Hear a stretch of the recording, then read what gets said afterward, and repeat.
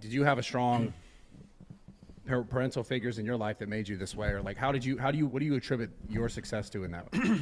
Well, I grew up really poor. Yeah. I mean, really poor. And when you grow up poor, you're really results oriented. And because when you grow up poor, if you don't if you don't work today and get paid today, You don't eat. then you don't eat today. Yeah.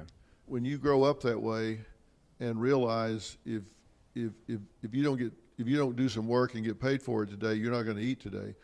And if you spend time, homeless on the street where you don't have anywhere to live, then you realize if you want to create shelter, you better find some work to pay somebody to let you stay somewhere. And that puts a pretty good work ethic in you at a real fast hurry. And my dad was a real bad alcoholic, and our house was really chaotic. And so you become really self-sufficient at a very early age.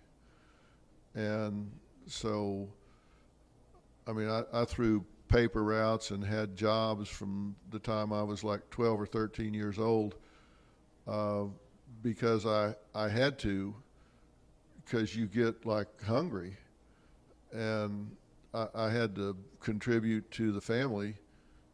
I had sisters and a mother and stuff, so I had to work to put money on the table so people could eat. And, we didn't have utilities and stuff on in the house some of the time, and also you just realize there's no victim. It's not like you go say I'm a victim. Nobody gives a if you're a victim or not. You get what you get. It's just that simple.